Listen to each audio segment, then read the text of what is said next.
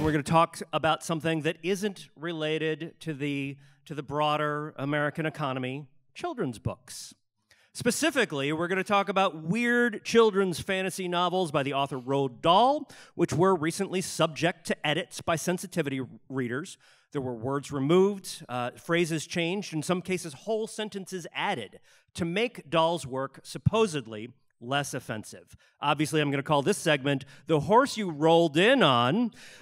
Dahl, of course, is the famous author of books like Matilda, James and the Giant Peach. He died decades ago, and his works are now owned by the Roald Dahl Publishing Group, which in 2021 announced they would proceed with a number of adaptations on Netflix. This year, Dahl's publisher, Puffin Books, worked with an outside consultant, a group called Inclusive Minds, to make changes to the text of his book. The edited versions removed words like fat, ugly, and crazy. In other cases, small details were changed. In The Witches, for example, women characters became top scientists and business owners. Previously, they had been cashiers in a supermarket.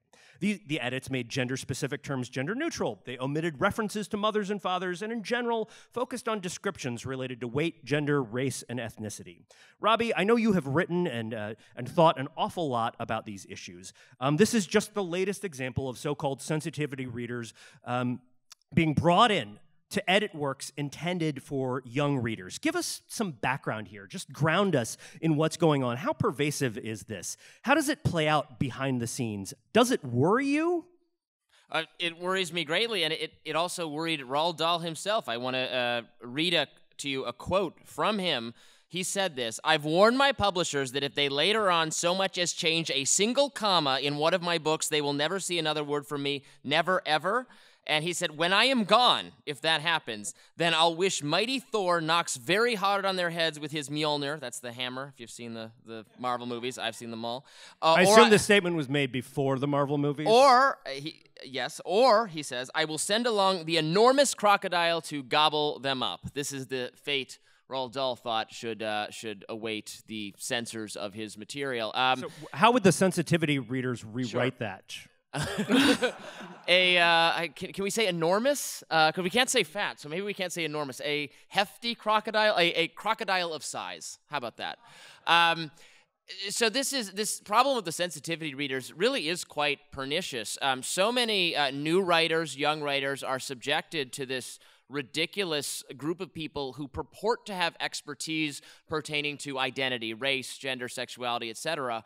But oftentimes they have no expertise whatsoever. They just happen to fit that category. Kat Rosenfeld is a wonderful writer. She's a writer of young adult fiction. She also writes for Reason on occasion, and she had a great piece for us on this, describing the plight of this young author who is writing a book about an African-American man who had been formerly incarcerated or prosecuted, just fiction book, trying to make it at a university.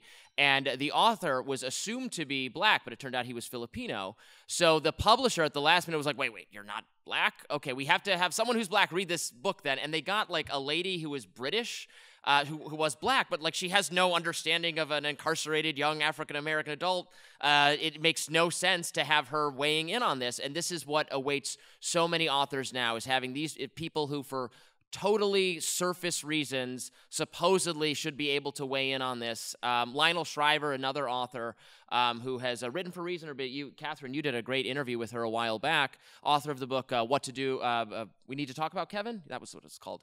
She has written so persuasively, I think, about why this is a bad thing for free expression, for intellectual diversity, forcing authors to only narrowly write about their own experience. I mean, that's an attack on the very idea of writing and journalism and all of it. You're supposed to persuasively write about other people's experiences, with some knowledge, of course. If you do a bad job of it, you should be criticized. But that should be up to the authors, not these sensitivity readers. Even more than that, I think it's an attack on empathy. It's an attack on the idea that that someone can understand an experience that is not their own. My favorite story about sensitivity readers was the guy who worked as a sensitivity reader for a publishing house, and then he, of course, wrote his own young adult fiction novel, which got unpublished because of sensitivity readers who said, no, you can't publish this. So Nick, I want to ask you here, this is the thing where I sometimes struggle with this issue as a libertarian. We have seen authors like Salman Rushdie call the Roald Dahl edits censorship. We've seen a general outcry about this sort of editing, but this is a private company making changes to works where it owns the rights. I understand the argument. I in fact, in some ways, I buy the argument that it is a kind of censorship, but also, isn't it just a byproduct of property rights being passed down over the years? I mean, sometimes the guy down the block is going to build an ugly addition on his house, and it's going to really make the neighborhood look terrible. Do you think this is fundamentally different? I don't think we're supposed to say ugly anymore, Peter. Yeah. I also want to, as I always do, because I'm a Roald Dahl hater from way back, I want to point out that he is a raging anti-Semite. And it's kind of fascinating that this latest turn of events has kind of taken the light off of that. But if Robbie was quoting from him, here's a quote that he said, there's a trait in the Jewish character that does provoke animosity. I mean, there's always a reason why anti-anything crops up anywhere. Even a stinker like Hitler didn't just pick on them for no reason. And that came out in the 90s. I mean, it was Roald Dahl, by his own account, was a tremendously awful human being, and it doesn't change what's happening here, which is screwed up, and I think is not wrong, because you're right. This is his literary estate, in the same way that Dr. Seuss's literary estate can do whatever they want, including not publishing things. I think what is particularly disturbing about this is it's really memory-holing stuff. And Kat Rosenfield, again, who Robbie mentioned, wrote a great essay for us about this. There are stealth edits. You know, we've written about the 1619 Project, where mistakes or changes get made without anybody knowing. This kind of thing happens. It happened, ironically, to Ray Bradbury, the author of Fahrenheit 451. The version of that book that most of us probably read if you grew up in the 70s was a Bolterized edition, that he didn't know that his publisher had changed words in it to make it more palatable for high school audiences. And he specifically for school children. Yeah, and he flipped out when he heard that, and he made Ballantine publish the actual book when he found out about it. And what's interesting here, and again, this isn't a direct contradiction of what we're talking about here, but as we shift to electronic media, and Kat Rosenfield has talked about this, you don't actually own the media in the same way. It's one thing if you downloaded a song or a file onto your computer, but if you're reading it through Kindle or through a variety of other things, you are licensing the right, or you're buying a license to read that through that. But Amazon owns it, and Amazon actually can completely vaporize your collection of works. They can change things and update texts with all sorts of things without telling you. And Kat Rosenfield has talked, I think, very persuasively about this, that may or may not be a good idea in any given circumstance, but the fact that we're not aware of it or thinking about it or noting it is troubling, because, this, without going full Orwell or full Bradbury, it's a good idea to understand the editing process, because we're constantly revising ourselves, the stories we tell about ourselves, the stories that we share with our children, et cetera.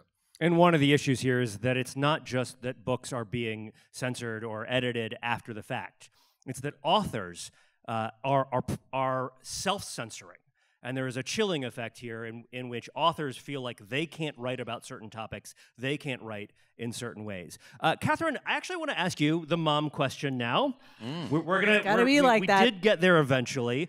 You have kids in the target age range for Roald Dahl books, right? So how do you think about this as a parent? Are sensitivity readers actually protecting kids from anything? Because I just recall sensitivity readers weren't a thing when I was a kid, but like censorious librarians and parents were, and there were various adult authority figures that tried to hide age-inappropriate material from me, stuff that I really should not have been reading. And I will tell you, it did not work at all. So I actually think one of the best ways for kids to encounter troubling ideas is through the veil of fiction. I think that when you're processing something new that is scary, I know I learned a lot of things that I wasn't quite ready to think about as real in the context of particularly the kind of fiction that Roald Dahl writes, like the ridiculous, the absurd. This isn't waiting for me under my bed. or is it? And that I think that taking that away from kids is probably a mistake. But of course, taking things away from kids is really always just the thin end of the wedge for taking it away from adults.